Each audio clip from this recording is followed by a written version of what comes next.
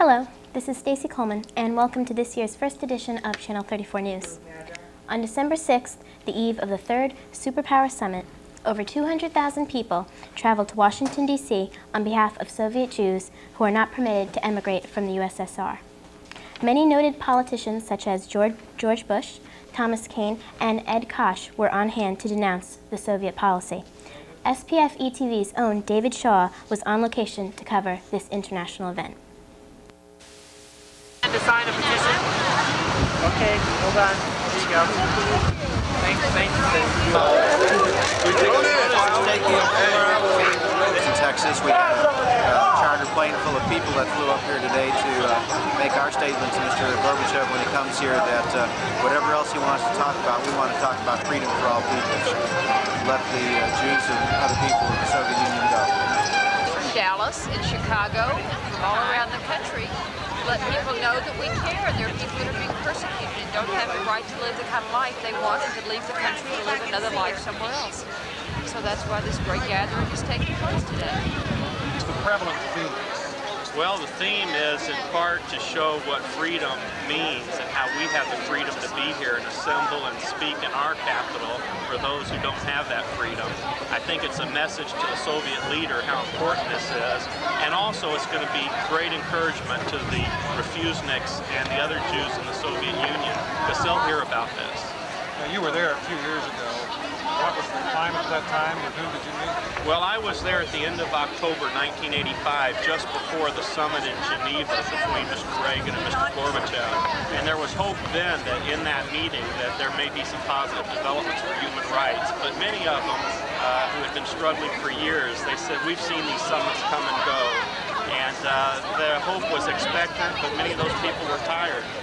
Well, what's different now? Why will the Soviets listen now?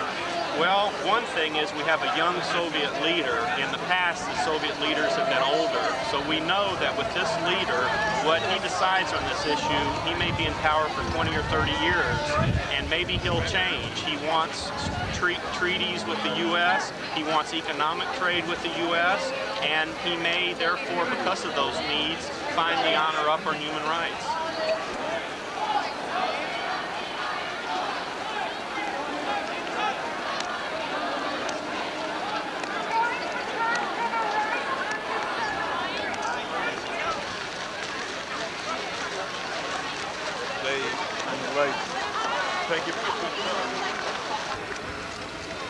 And what an impressive and moving demonstration this is of the commitment that has drawn you by the tens of thousands, Christians and Jews from every corner of our country, to show support for our brothers and sisters still yearning to breathe free half the world away. Some of them have been allowed out, but until they are all allowed out, there is no glasnost. We still have to make the demand that these people, Jews and Christians, who have a place to go, that they be given their rights to leave the Soviet Union. Mr. Gorbachev, our message to you today is that Holocaust history will not repeat itself.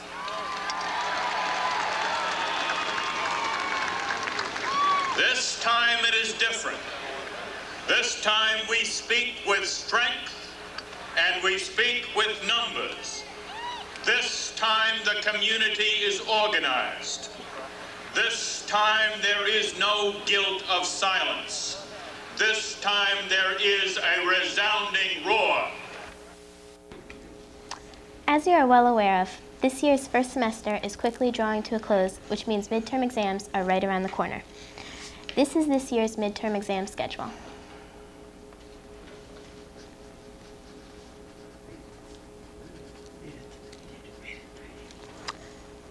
On the 25th of January, we have period 1, and followed by period 10. On January 26th, we have period 2, followed by period 4, 5, or 5, 6. The next day, we have January 27th, which is period 3, followed by period 6, 7, or 7, 8. The last day, we have period 9, followed by any makeups that you need. As most of you know, SPFHS held a toy and clothing drive for those in West Memphis, Arkansas, who were devastated by the tornado. The school's JRROTC lent their services to load, unload, and organize the donated goods. The SPFE TV camera crew was there. This is Tony Critelli for Channel 34 News, and I'm here with Mr. John Wyatt. As many of you know, there was a tornado that hit West Memphis, Arkansas. Mr. Wyatt thought of an idea of how to gather clothes from people around Scotch Plains to send them down to the people in Arkansas for Christmas. What inspired you with this idea? Well, the television reports of the disaster, I just kind of thought it would be a nice thing to do at Christmas time. Matter of fact, we're getting clothing not only from residents of Scotch Plains and Fanwood, but from surrounding communities due to the newspaper articles. And how did you organize this? Well, a little help from the media center staff and some of the other teachers, and with help from Dr. Howlett's office, the superintendent's office, and permission from Dr. Regal. He managed to give us the room, and the public relations people over at the board office. We got the whole thing together. We got it in the newspaper, and as you can see, if you look around you, the results are behind us. Have you talked to anybody in Arkansas? Yes, I've spoken to the mayor's office in Arkansas. I've spoken to Reverend Forrest Dunlap, who is coordinating the relief drive for the First United Methodist Church in Memphis, West Memphis, Arkansas. I've also spoken to the ABC affiliate in Memphis, Tennessee, which is right across the river. And I've spoken to the West Memphis Daily newspaper. What is their reaction to this? They think it's just a wonderful thing. I really don't think it's such a big deal. I just thought it'd be nice to help people at Christmas time. What do you think the reaction is of most of the people in our community? They're in a very giving spirit, being Christmas to begin with, but I feel that even if it wasn't Christmas, they'd be in a giving spirit. Okay, I think it's a very great idea. I hope everybody does contribute, and thank you, and Merry Christmas to you and everybody in Arkansas. Merry Christmas, everybody out there.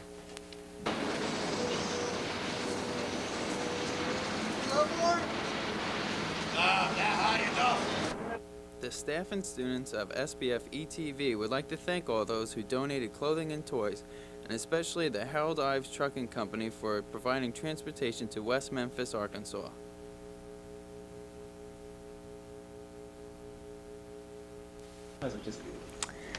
Another year has come to an end, and SPFHS is in a new year with new hopes, new dreams, and new resolutions. I was on location earlier to get some of these resolutions from some students here at Spiffy High. I'm here with Elizabeth Lambert. And what New Year's resolutions do you have for the 1988 year? Well, I graduate in '88, so that's my goal, to graduate and have a happy life. Is that all? Yeah. With Jimmy Grant. Jimmy, do you have any New Year's resolutions? Yes. And what are they, please? To get all A's in my classes. And anything else? Stop smoking. Okay. And I'm here with Stephanie and Erica. Stephanie, what New Year's resolutions do you have for 1988? I can't, well, to get my voice back and do better in school and graduate. That's good. What about you, Erica? I was thinking of getting my car fixed. My car broke down, so, you know, I hope it's fixed by New Year's because it is a rust bucket, and hopefully it will be fixed. And I guess not to give my mom so much trouble, I'm going to try and help her out instead of being against her so much. And basically, that's sweet. Thank you very much. This is Stacy Coleman on location with Tony Critelli, Sr. What New Year's resolutions do you have, Tony, for the new year coming up? I don't want to slacken off on my schoolwork. I'm going to try to avoid getting senioritis. Anything else? That's about it. Okay, thank you very much. Back to the studio. For the past holiday season, the SPFHS Italian Club, under the supervision of Joanne Casher, held an Italian party, and the members celebrated with pizza for everyone. Channel 34 has some footage.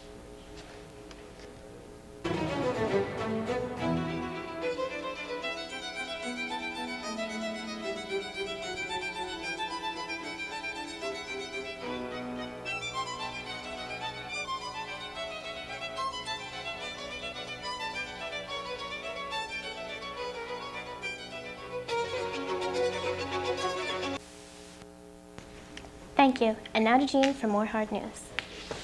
Thanks, Stacy. In December, 2 veteran teachers at SPFHS retired, Irene Grubman and Arlene Resnick. Grubman worked as a teacher for 23 years, 22 of them in the Scotch Plains Fanwood District, at Terrell and the high school.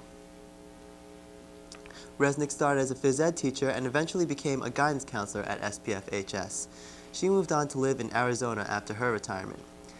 Karen McDermott, a teacher in the science department at the high school, has taken over Resnick's guidance duties.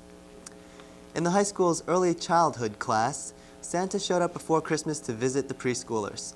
Tia McMillan has this report on the holiday festivities.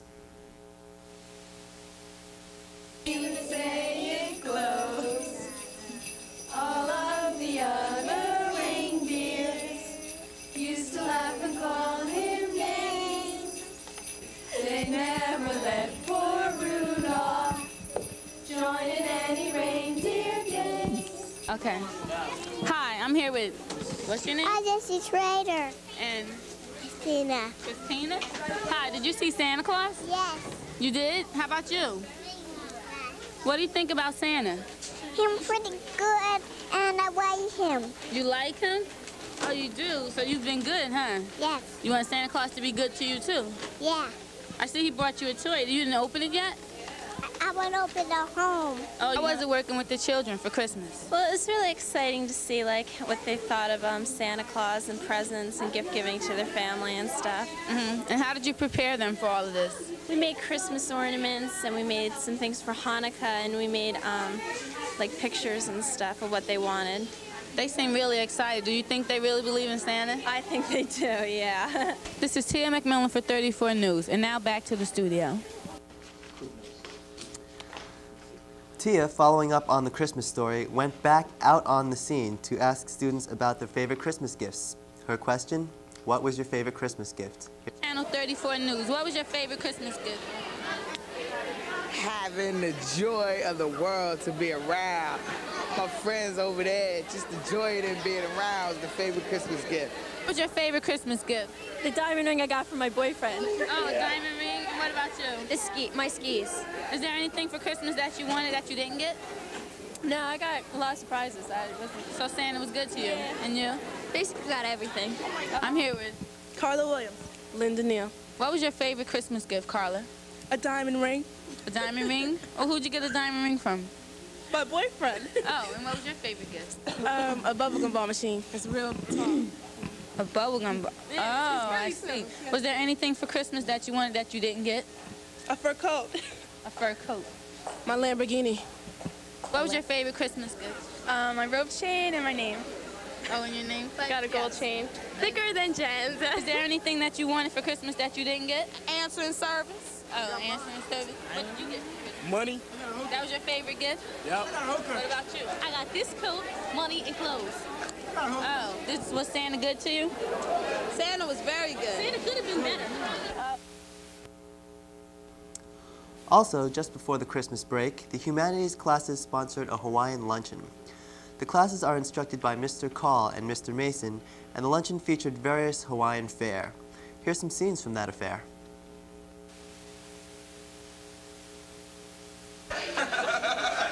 Oh, he's rattling around in there. Lance!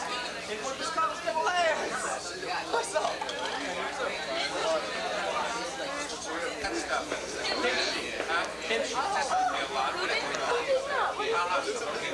This is a Hawaiian luncheon sponsored Humanities Scholarship. It's being sponsored by one of our former students, Raymond Williams, who's a chef.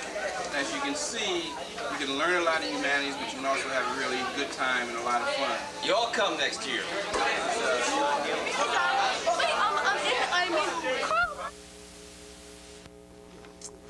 Now, here's Elizabeth Zippern with Arts and Entertainment News. Thanks, Gene. On December 19th, the SPFHS Raider Show Band performed for halftime for over 70,000 fans at Giant Stadium. Recently, Marcia Sunko had a chance to interview Mr. Tortoriello, director of the group, about how the band prepared for the show. Here's the interview with Marcia.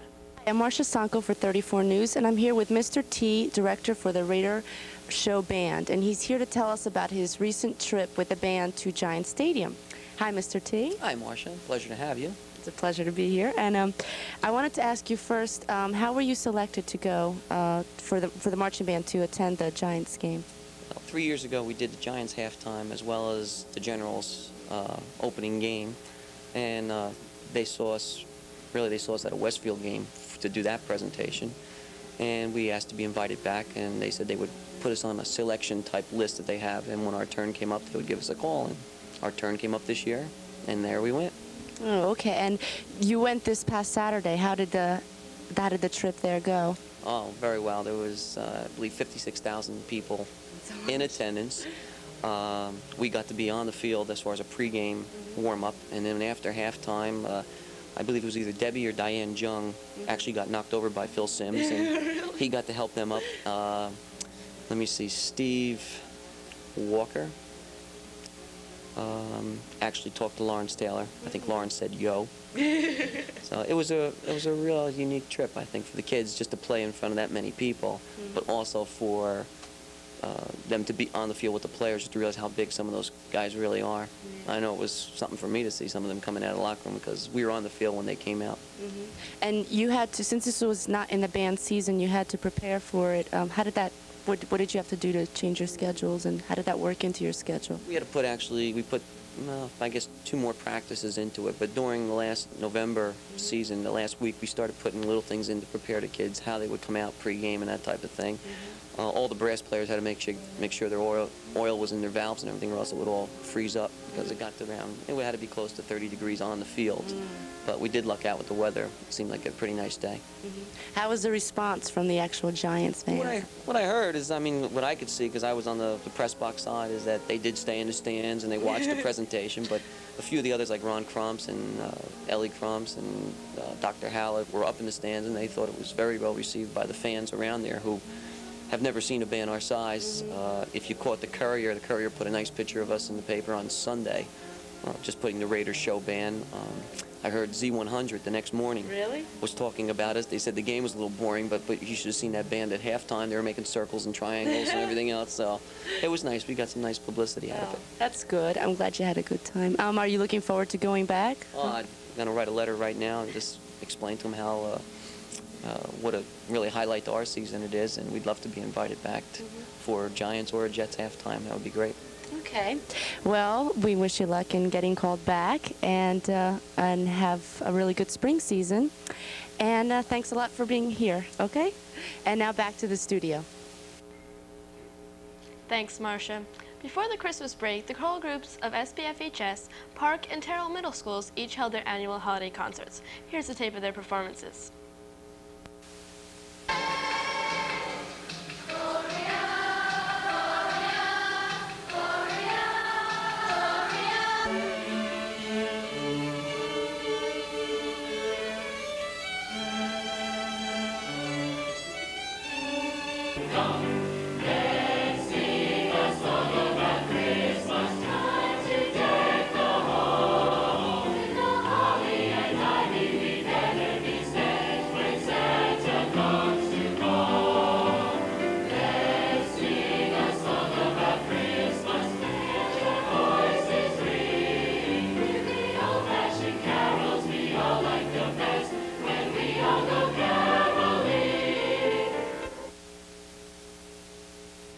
Although attendance at SPFHS's all-school production was small, the show still went on with various acts by band Random Access, singers Peter Terry, Nicole Lavelle, and Carolyn Jackson.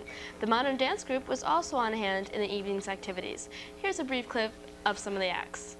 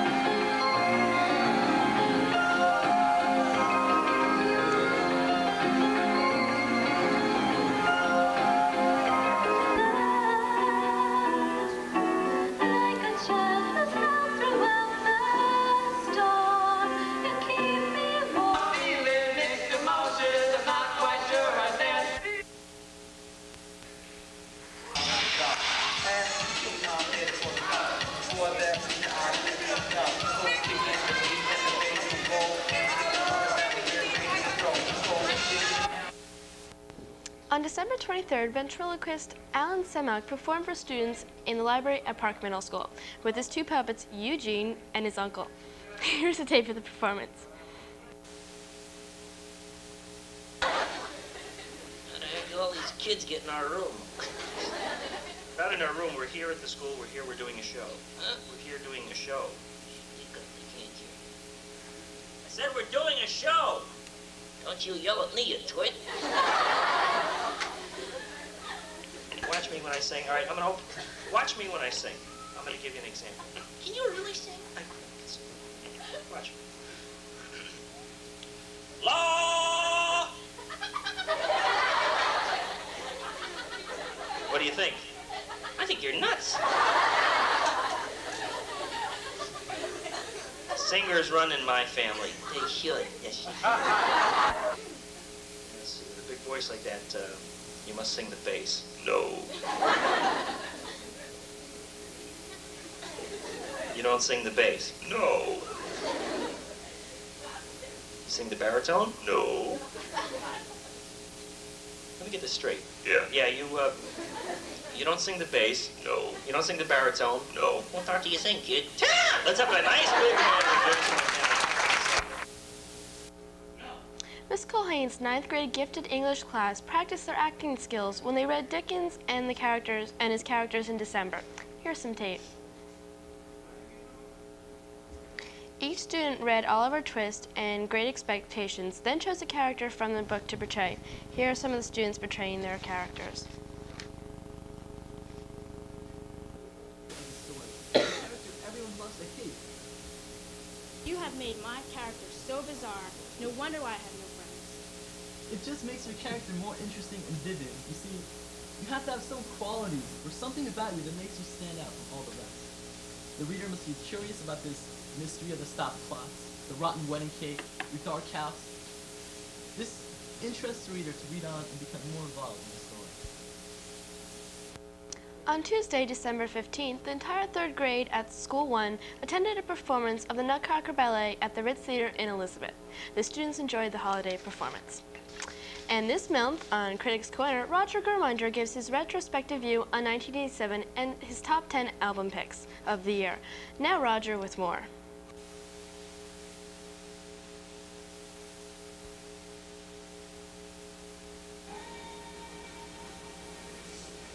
Hi, and welcome back to Critics' Corner for this month. I'm Roger Germinder. You know, 1987 has come and gone. And, of course, at the end of every year, there's something everyone looks forward to. The lists of the top whatevers, and however many, of 1987. Lists on the top people, the top books, the top movies. But this month, I'd like to focus our attention on possibly the most important list of all.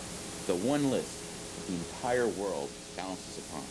That list is the top 100 albums, according to Rolling Stone magazine, for 1987. And for Critics' Corner this month, we're going to take a look at the top 10 albums from that list. In at number 10 is Genesis with Invisible Touch, the English supergroup known worldwide, possibly their best work after their self-titled album from 1982. At number 9 is Steve Winwood, Back in the High Life, the album that put him in the high life and got him, quite possibly, the largest audience of his career. Number 8 is Anita Baker with Rapture.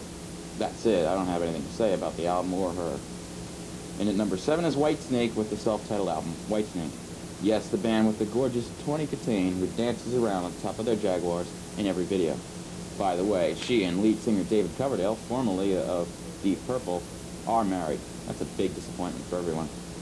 And at number 6 is the Beastie Boys with License to Ill. Yes, the bad boys of rap strike again, stirring up trouble and fighting for the right to party wherever they go.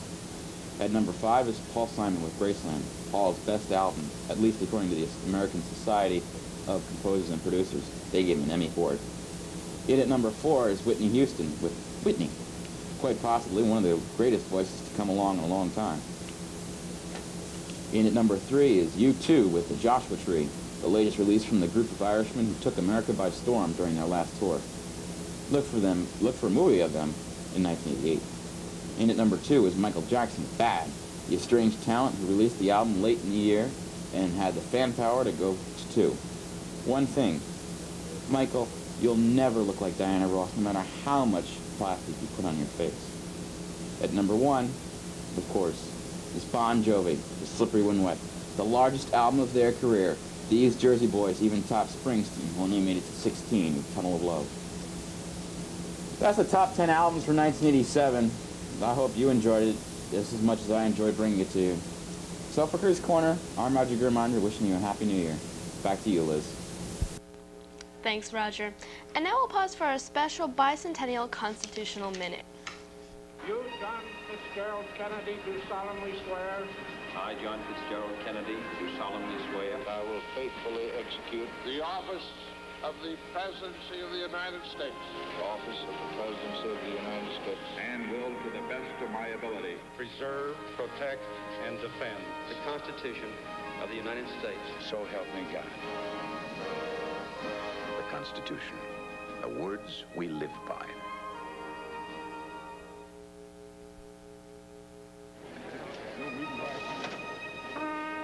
There was a time when an 18-year-old couldn't vote.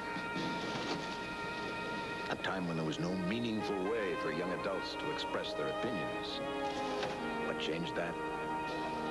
The 26th Amendment to the Constitution of the United States. The Constitution, the words we live by.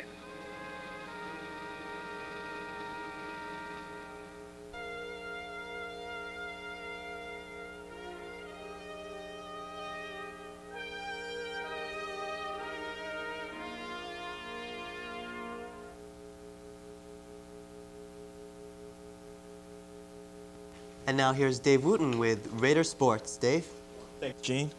On December 18th, the Winter Sports Pep Rally was held. Coaches were allowed to bring out their star players as well as just mention their team in general. Among the teams that were introduced were the bowling team, the boys basketball team, the winter track team, and as you can see, the cheerleaders.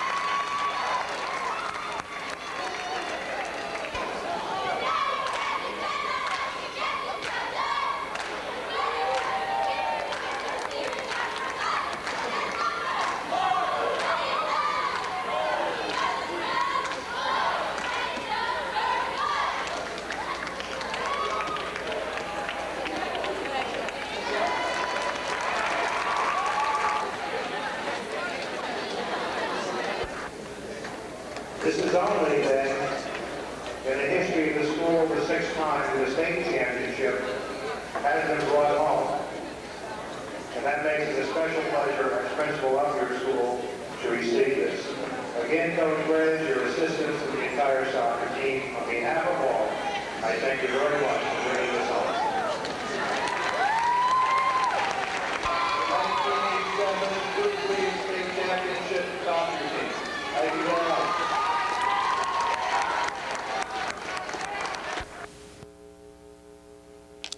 The wrestling team got off to a big start, winning over Irvington, but then lost in a tight match versus Westfield.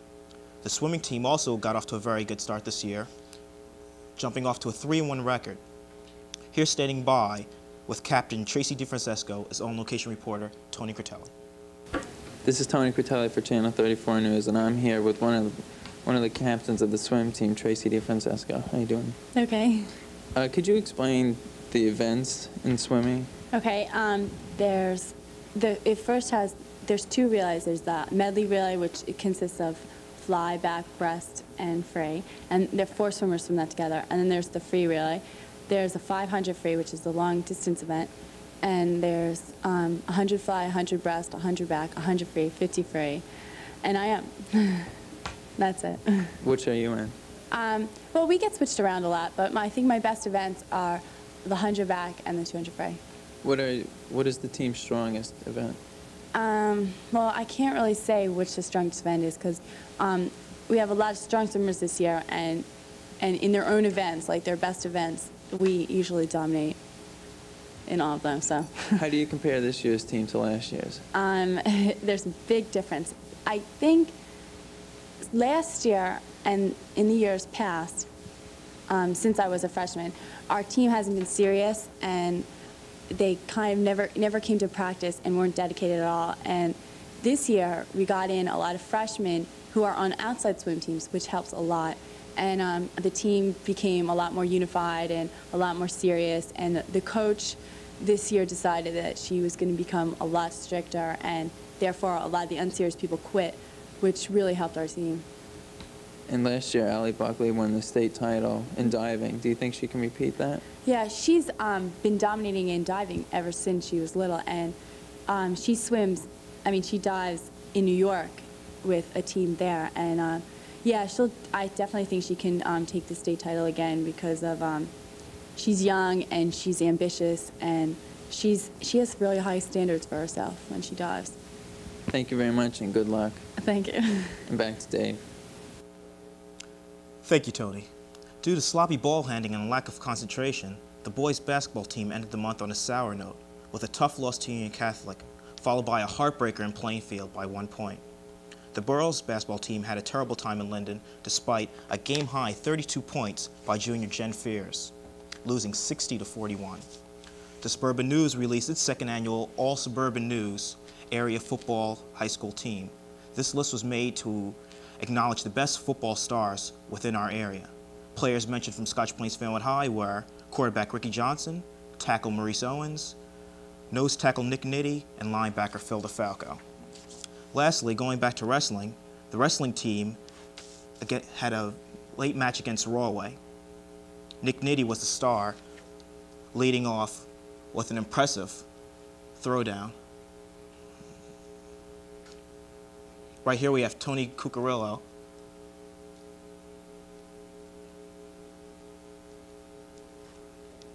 And Anthony's able to turn him on his back. Let's see if Cheslin can get a pin here. Keep him down there. Yes, there it is. Try to take him down again with just under 50 seconds left in this second period. Oh, nice takedown. But he kept the single leg. Let's see if he can drive to his chest. He's got him on his back again. Yes, keep him in bounds. Keep him in bounds. If they can just pull him in bounds, or if he can stay in bounds himself. He has definitely control. He's working for a pin. He looks like he's got him here. He's pretty immobile. There it is. 6 more points for Scotch Plains as Nick Nitti comes through with a pin. Good wrestling there by Nick Nitti, an excellent wrestler. Good job there.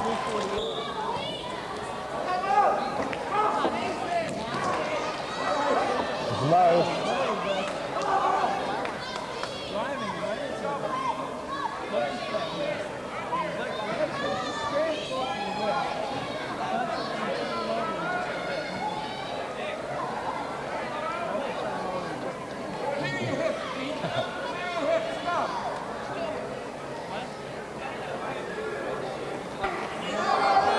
Turn him over. Yeah, there he is. Let's see if he can pin him here. He's got 10 seconds to get him pinned.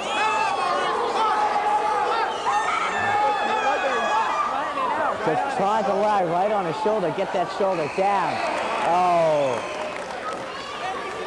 He'll be awarded the superior decision. Even with an impressive outing by the two, the boys' wrestling team went on to lose. Back to you, Gene. Thanks, Dave. Our investigative reporter, Tony Critelli, hit the high school again with another insightful investigation this month. This time he ferreted out rule breakers using illegal electronic devices. Here's his report. This is Tony Critelli for Channel 34 News on another monthly investigative report. This month we'll look into the illegal use of Walkmans in school. Here in the independent study area, In the library, we see a juvenile wearing a Walkman when he's not supposed to be. Let's go and take his Walkman away.